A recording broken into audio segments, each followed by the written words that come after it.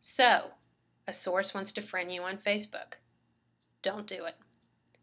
It's hard to say no, but you must. Why? This person is a source.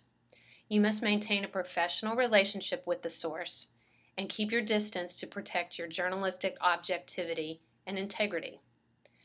The distance between you and your source also helps to protect your publication's credibility and independence.